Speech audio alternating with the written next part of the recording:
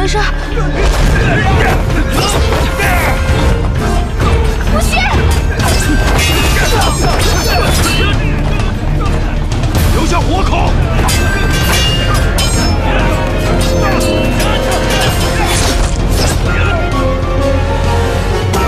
啊，花生叔！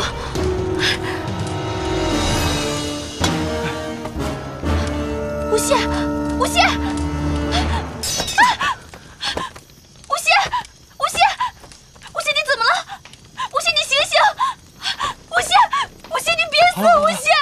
好，能不能别摇了？死不了。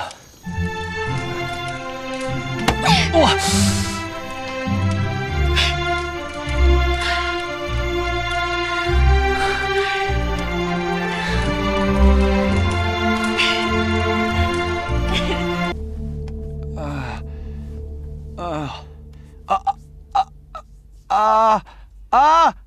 疼！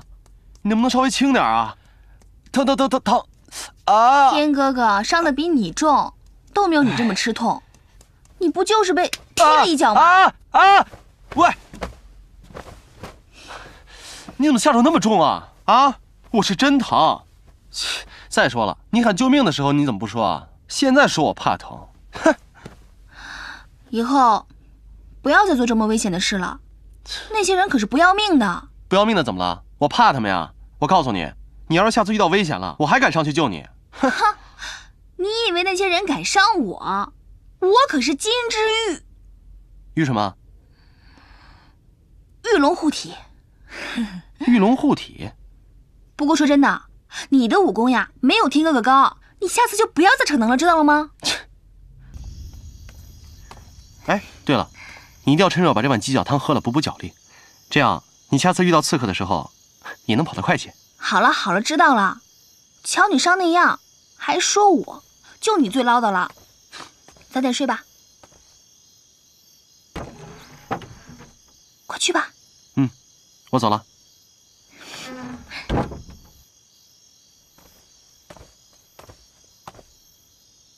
大哥。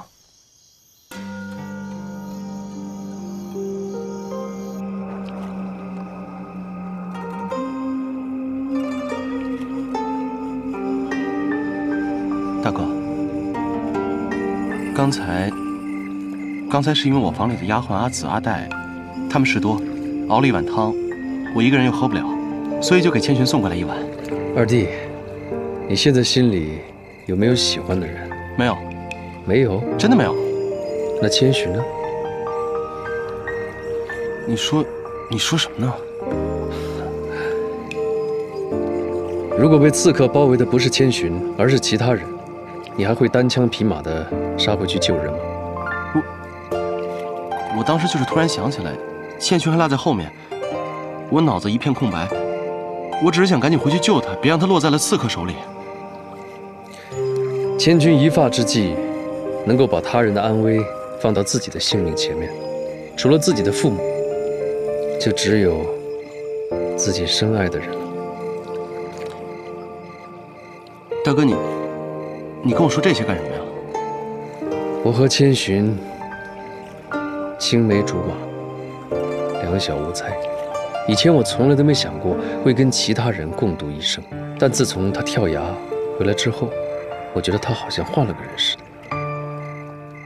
那种心戚戚、琴瑟和鸣的感觉都没有。有时候我甚至觉得，他到底是不是我以前所认识的那个千寻？他哪有什么变化？只是你现在不再爱他罢了。二弟，当丞相府设宴的时候，我心里才明白，我喜欢的人到底是谁。是清城，他就好像我以前认识的那个千寻，我爱他，不管多么的艰难，我已经下定决心要和他一起走下去。那千寻呢？那千寻以后怎么办？你不会真的想让他独守空房，凄冷一生吧？我会看着他得到幸福，他会重新找到与他相爱的人，我会给他筹办婚礼，让他风风光光、快快乐乐的做回以前那个幸福的千寻。你上哪儿去找这个人啊？我找到了，就是你。我？你不觉得只有你才能带给他幸福吗？荒唐！我要回去休息了。二弟，我希望你可以好好考虑我的建议，这对你、对千寻都好。恐怕还是对你最好吧。我迎娶了千寻，你就可以一身轻松、毫无负担地做回你的驸马了。你怎么会这么想大哥呢？难道不是吗？你刚才一直在说让我娶千寻，可难道你不知道他心里一直爱的人只有你吗？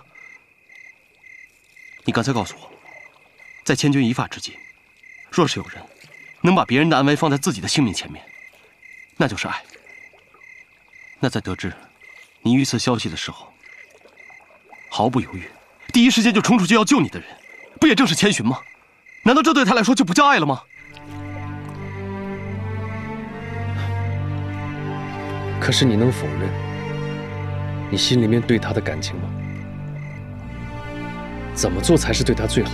怎么样才能够把他从一段无望的感情里面救出来，并且让他开始新的生活？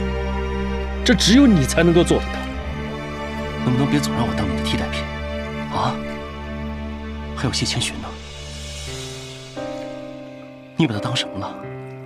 大哥，你告诉我，他在你心里对你来说重要过吗？重要，我把他当作重要的亲人，所以我必须替他着想。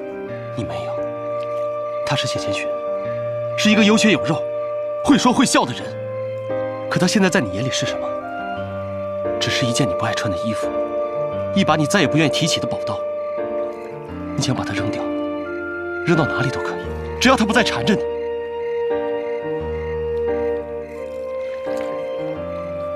二弟，就在那天千寻被刺客围困的时候，除了你会回去救他，其实我也会，但那只是因为我把她当成和无言、含羞一样的妹妹去看待，并不是因为我爱她或者喜欢她。但你不同。大哥，你不要再说了。你知不知道，谢千寻为了爱你，把心都愿意掏出来给你。你现在这样对她，不公平。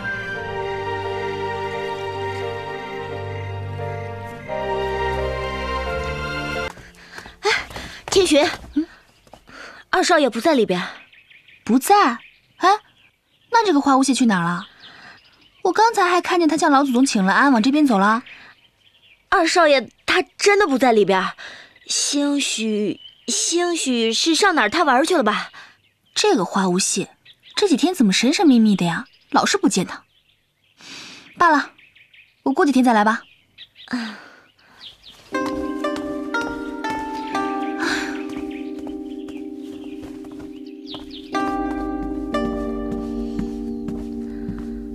二少爷，千寻回去了。回去的好。您平日里不是都挺照顾谢千寻的吗？怎么这几日都避而不见呢？住口！沙子多嘴。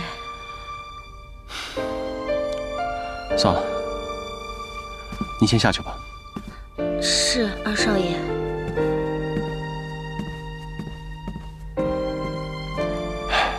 不见了更好，见了，无非就是徒增烦恼罢了。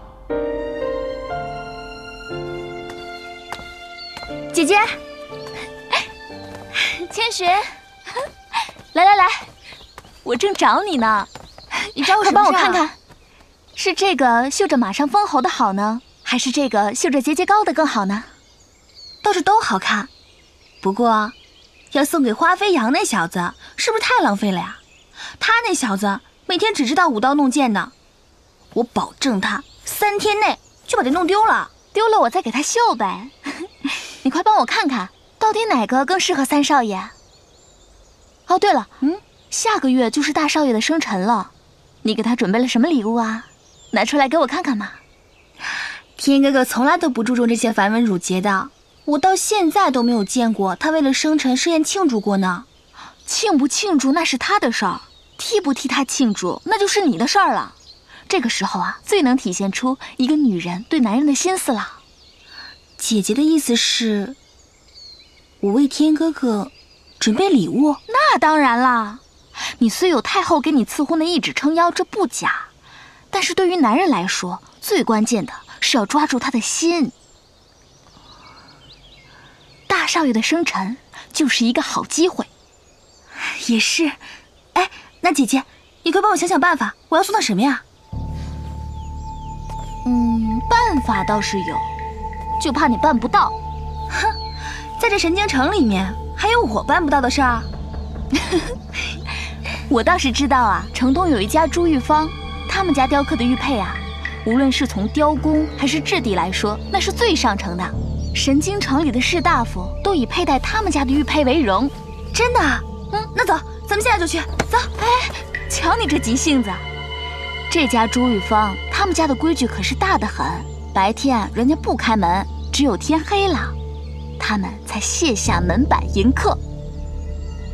那咱们什么时候才能去啊？今天我要陪三少爷温书，老爷说了，过2天要考三少爷。那就只有明天了。明天就明天，明天戌时咱们出门挑玉，一言为定。这个玉佩真好看，天哥哥一定会喜欢吧？代表你的心意，大少爷一定喜欢。你说倾城会送什么？反正没有我这个玉佩好。那是一定的。但是要怎么样才能让天哥哥一看到玉佩就想起我呢？要不然刻点字？就刻你名字呗。对，刻我的名字。要不然就刻天。你们想干什么？抓住他！你别打！放开我！放开！要活，切不可伤及性命。放开我！千寻，姐姐，姐姐，姐姐，放开！放开我！姐姐，姐姐，姐姐，千寻，走，千寻。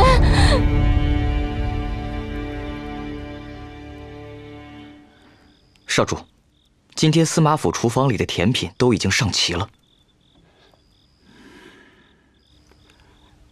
都很不错。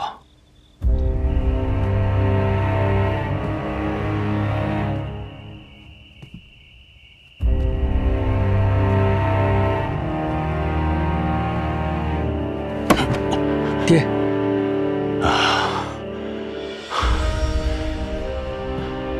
你是说千寻被4个黑衣人给绑架了？是，我们在街上正好好的走着，突然冲出来几个黑衣人，绑了千寻就走。他们个个是高手，我上前阻止，还受了一劫。可是这个时候，你跟千寻外出做什么？那是